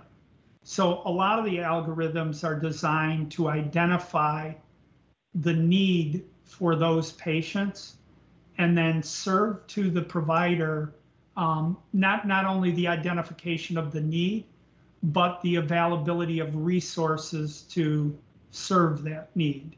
And that's really where a lot of our focus is. There's a million other things that my medical directors could probably go over with you, but those are the things that I focus on the most. Hi, I actually, this is Gia Lee, and I'm joining in. I'm general counsel at Clover Health. I just wanted to add a couple of things that you might be wondering about in terms of the evidence-based. We actually also met with the FDA about our tool to address any concerns that they had. And one of the very important things about the tool is that we always give the basis for our recommendations. So insofar as we might suggest, given the A1C levels, certain types of medications or various treatment protocols, we would have also on that same page a link to the recommendations from the American Academy of, diabetes or something like that, or various AMA recommendations, et cetera. So it's always supposed to be helping the doctor make their own decisions as opposed to obviously making them for them. And so we will, but in any event, there are recommendations with respect to different types of medications given any comorbidities, as well as there are recommendations with respect to, for example, additional testing that the doctors might want to consider doing, given if there's some lab result that may be indicative of some other kind of disease that may be coming into being. So those are some of the recommendations that are in there. Okay. And just, obviously in this day and age, big data is incredibly valuable. So I'm wondering if the data that's collected in Vermont and in other states, aggregated and or otherwise, are any plans to sell them for commercial purposes to any other entities? No, not that I'm aware of. My last question actually involves, in the application, there was a focus on care redesign and specifically ensuring treatment in the most optimal setting by the right provider. So I'm wondering, in the Vermont context, specifically in Vermont, what data are you using and what specific quality metrics and cost metrics are you using to define what is the most optimal setting and who is the right high quality provider in Vermont? How is that referral management program going to work? What data are you specifically planning to use in Vermont to identify low cost, high quality providers, optimal settings, and right providers? Yep. So so we use data from Care Journey. I don't know if you're familiar with Care Journey at all or not. So Care Journey, is an organization based in DC that is headed by a former CMS employee, I believe. But they have access to 100% Medicare data.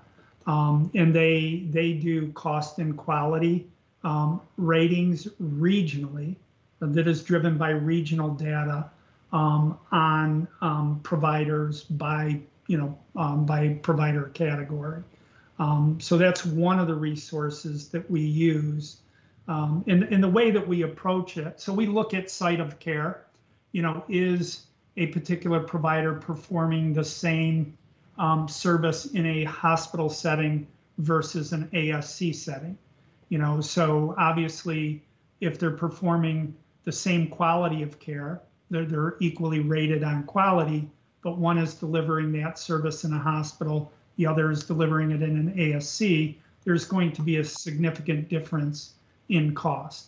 And so if a provider is currently, when we look at their past historical data, is currently using both of those, let's just say cardiologists, to refer patients to, when we make a recommendation for a referral, we would probably list both of them, but we would list the one that is performing the service in the ASC first.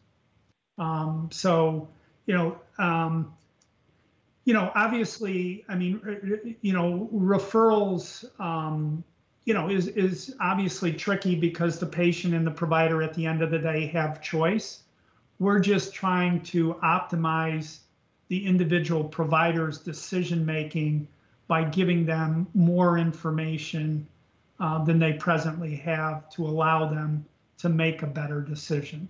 That's really the simple approach. Okay, great. I think that's it, Kevin, from me. Thank you, Jess. So in your presentation today, you were very careful to show alignment with the Blueprint for Health, but you didn't really show alignment with either the all-payer model agreement or Act 113. I was curious why you chose that approach. Sure. to be completely candid with you is because in the conversations with the board staff, with Mike and others, they said that you're going to be particularly interested in alignment with the state's blueprint, and so that's why I was predominantly focused on that, is I thought that's where your interest lied. Happy to answer questions about other alignment with respect to Vermont all-payer model. I think that again, the Vermont all-payer model is sort of one piece on the path that the blueprint lays out in terms of getting away from fee-for-service and providing high-value care. So that's what the Vermont all-payer model is. And again, it's from the all-payer perspective. And how the Clover direct contracting entity aligns with it is it's another tool in the state. So, for instance, if there are providers that are interested in your state in taking on more or less risk that are, either new to value-based care and understand the need to get involved, but don't want to take on significant risk, or the other end, they feel like they are ready to take on risk. Clover is able to provide, as Kevin described, sort of like a path that's sort of tailored. So it's just another option in terms of if there are providers in your state that are looking to get involved in value-based care, the Vermont all-payer model is a great option and provides a lot of opportunity. This is another opportunity. And so I think they work hand in hand in covering even more of your state in terms of not just providers, but in beneficiaries, in getting more of your patients into similar types of coordinated care, right? Where, I think a lot of the care strategies that Clover is employing in terms of identifying your high risk, your comorbidity, identifying those patients and really making sure that they get the care they need early on to prevent, further downstream care that would otherwise be unnecessary, right? And finding the right care at the right place. Those are the same goals. And so it's just another resource or another opportunity for those providers to come into this space. So I would agree with you that the goals are similar. Did you look at the financial targets that Vermont is committed to under the all-payer model agreement? I have looked at them, yes. I don't have them in front of me at the moment. So with Medicare population, we're looking at 0.2% less than the trend line of the national growth rate. And so how do we, as we're trying to meet our obligations with the federal government, know that you're working in that direction, and at the same time, Act 113 makes sure that, as you've pointed out earlier, that quality isn't diminished for Vermonters. So without having any of your information, how do we know that we're meeting the financial targets while maintaining the quality? Yeah, so two different ways. One is that, ultimately, as was pointed out, I believe by Robin, it's not available yet because we're just in the first performance year, but the quality information, the financial information, so the actual performance, overall will be reported. So you will see that. And in terms of on an ongoing basis, there are the 4 quality measures that are being reported on. So it's the 3 claims measures, and then what's called the CAPS measures. So these patient survey measures, and you have to maintain a high level of quality in order to remain in the model. And on the financial piece of it, because it's a total cost of care model, right? They and being responsible for the expenditures, all of the expenditures for those beneficiaries, for those Vermont patients, that is right, and being at full risk. So they are a global direct contracting entity at full risk. So because of that, they are going to be driven to continue to meet those levels of savings that would fit with the state standards. When you were discussing what your strategy should be in coming forward with a waiver, did you at all consider a different request that might be asking for alignment with the CMS reporting rather than waiving reporting to the state?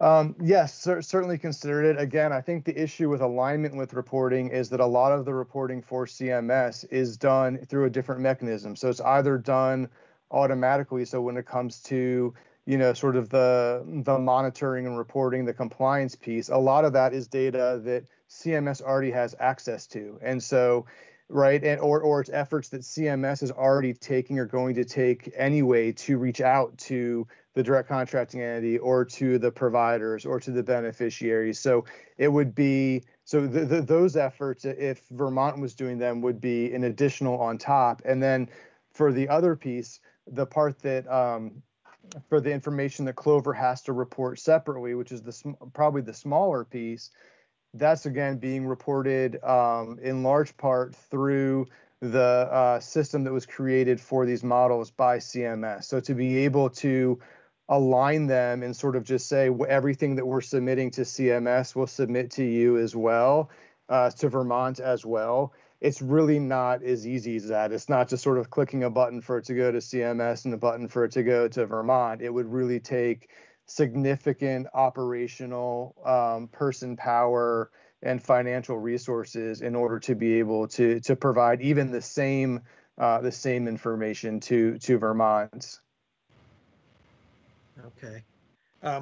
You guys have made the news a lot lately, most recently as a meme stock, but before that, there were also other stories out there in the media, the Hindenburg security fraud lawsuit, the SEC investigation. Is there anything that those 1,800 Vermonters that are currently affiliated with you, is there anything that should concern them? So I'll let Kevin speak to that, and if Gia's on and she wants to speak to that, Gia, you should certainly chime in as well.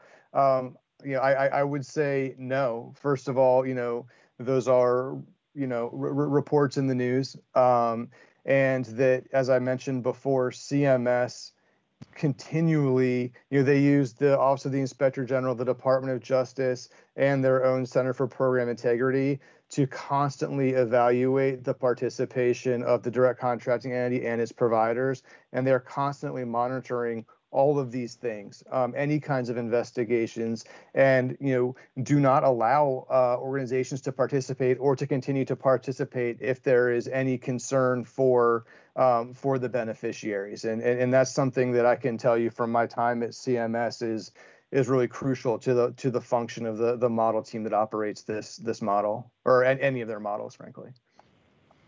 Yeah.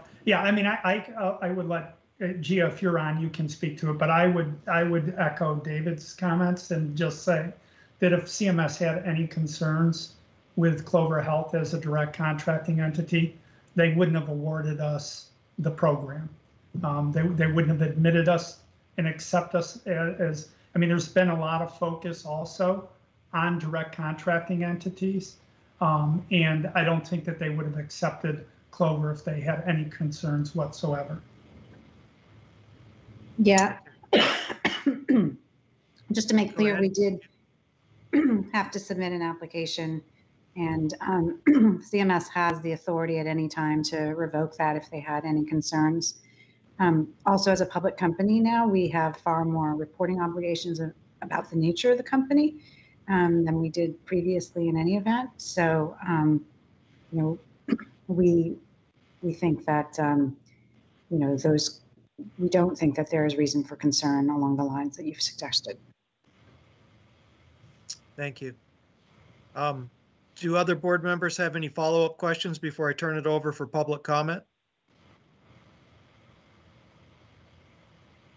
Seeing a lot of shaking heads. I don't see Maureen, but I'm assuming that you do not have anything further. So I'm going to open it up for public comment. Is there any member of the public who wishes to comment on the discussion before us concerning Clover Health and a request for a waiver? And Walter, I'll call on you first. Thank you, Kevin. And Kevin brought up most of the points I wanted to raise, so I won't repeat them about the being in the news lately. So thanks to Kevin for that. My question is, how much would this cost Vermont? Because you obviously aren't doing this for your own health care. who your CEO is, and why do we need something like this Clove in the first place? I don't think we really need them. And how much would the data be stumbling over each other? We already have 500,000 data reporting agencies. And just to have another one through the technology, how much would it cross over and repeat? And how much would that cost us in the end? So our CEO is Vivek Garapalli. To answer that question, to answer the data question, well, let me answer the financial question first. There is no cost to the state, to us, operating in the state. There's no financial cost there. And then with regards to the data, you're right, there are a lot of data resources out there, and that really is the purpose of Clover Assistant. We're trying to aggregate all of that data and surface it to a provider at the point of care to enable them to provide better care to a patient at the point of care. Today, within their own EMR, and if you're at all familiar with EMRs, there's hundreds of them out there that don't talk to each other. So in Evergreen's case, they are on Athena, which is one of the, they're either on Athena or eClinicalWorks, but one of those two EMRs, which are better EMRs when you look at the EMRs, but they don't have access. They only provide the provider with access to their own data. What we're providing them with access to is every single claim that has been filed for their patient, regardless of who the provider is. So if just as an example, if a patient admits to the hospital, one of the challenges that patients often face is they're prescribed new medications when they go to the hospital. And then they come home and they have the existing medications that were prescribed to them before they went into the hospital. Some of those medications may contraindicate, and they may be taking two medications simultaneously that they shouldn't be taking. The provider will have access to that data now because they'll have all of that information when that patient comes into the office. If a specialist or a hospitalist or someone else prescribed the medication, that doctor will now have access to it, where before they did not have access to it. With all this managed care you're talking about, as a patient who has had claim denials and been refused access before, I wonder how much you would refuse access. In order to make a profit, you have to cut that back. Yeah, Walter, that's a great question. And one of the things that, there's a lot of things that I like a lot about this direct contracting program, but one of them that I like, the most is the fact that we do not adjudicate claims. CMS is solely responsible for approving and denying claims. So if you were to receive a service or elect to have a service done, Clover has no ability whatsoever to approve or deny your ability to receive that service. Only Medicare can do that. Okay, other public comment?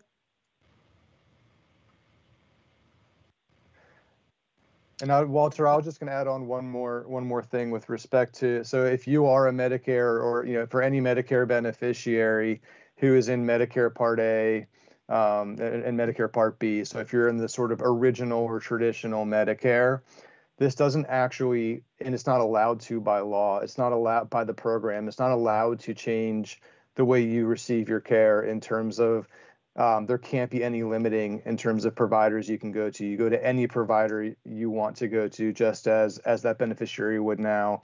That provider, receives the same services and so on. The only thing the model can do, the only thing, the Vermont all-payer model, the only thing that the direct contracting model with Clover The only things they can do is perhaps offer something additional in terms of the care you receive. So providing some other benefit, and again, there's no cost. No beneficiary pays any more than they're already paying for Medicare, but just to help coordinate their care. And to your question about, well, you have to make money, the whole premise behind this is that if you take good care of patients, so if you get the patient the care that he or she needs when they need that care, and with the provider that's the right provider to provide that care, then they're not going to be admitted to the hospital. They're not going to have all these other problems down the road that end up being really expensive and costly. So if a Clover or if some other organization spends a little more money on chronic conditions up front for patients, it actually saves money in expenditures at the end of the road. And the way it works in this program for Clover and for the others doing it is that at the end of the year, CMS looks and says, wow, Clover, you were able to prevent a lot of expenditures because you were taking care of patients early on and coordinating their care. And because of that, you share in the savings that the Medicare Trust Fund has. So the Medicare money, right? You share in the savings that the Medicare program saw because of the care that Clover and its providers offered. So that's the sort of the general premise as to how an organization such as Clover makes money in a model like this, or how they make it affordable to participate.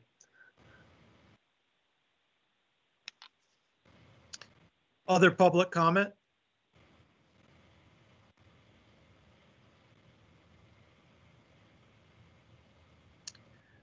Yes, I see Eric Schulteis from the Healthcare Advocates Office. Eric. Hi, I'm just curious. So, setting aside the question of CMS, whether CMS can be the perfect regulator, and or whether we should have concerns as a state. I mean, between the volume of the SEC investigation, the DOJ investigation, the class action suit, your CEO's expletive-laden interview with Forbes, and the New Jersey legislature's call for investigation. So what have you, as an organization, changed in your practices? Because we're not talking about one thing. I mean, it really is in this case. Where there's smoke, there's probably fire.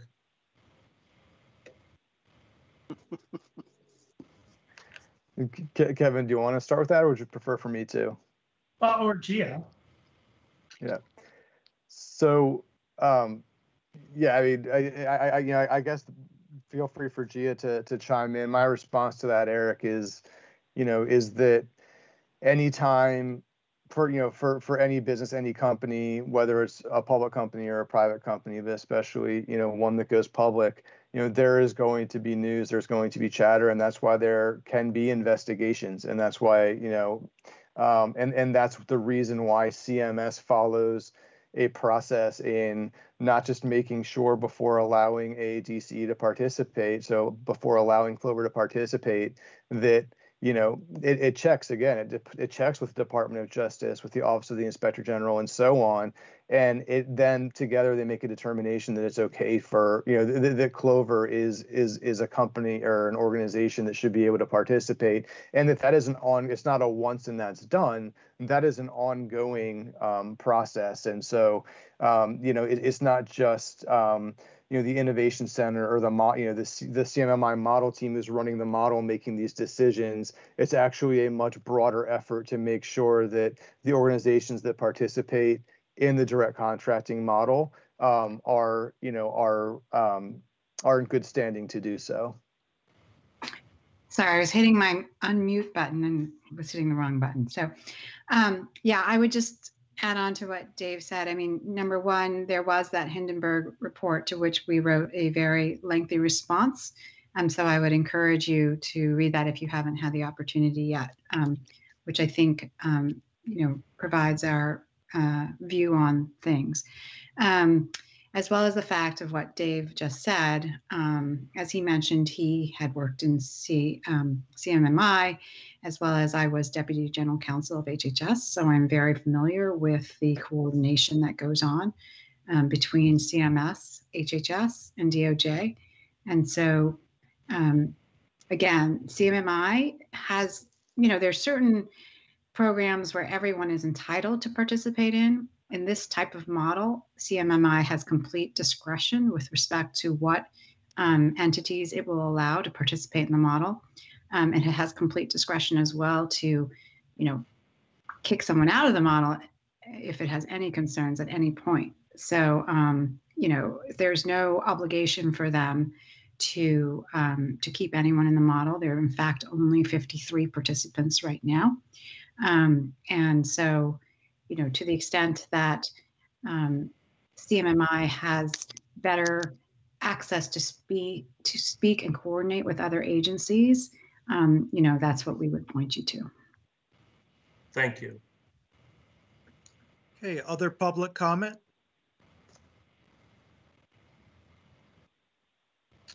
Other public comment?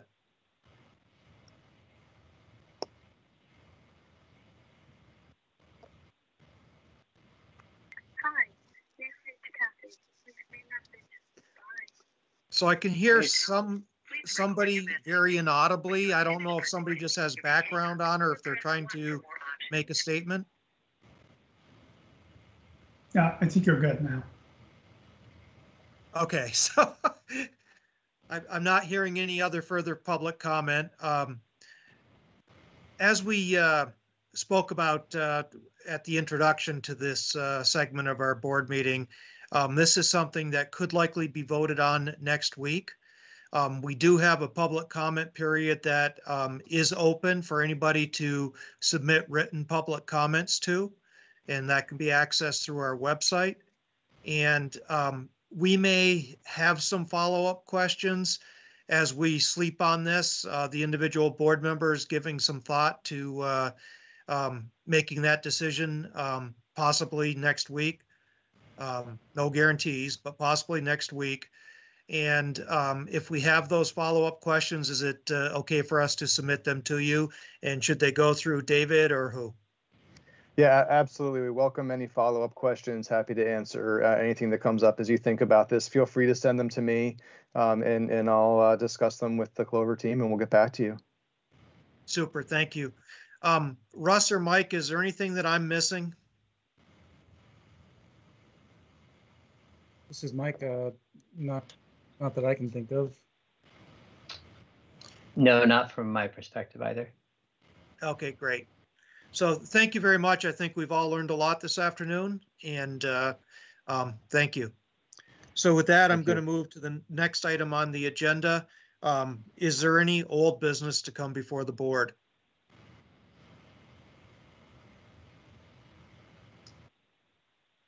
Is there any old business to come before the board? Hearing none, is there any new business to come before the board?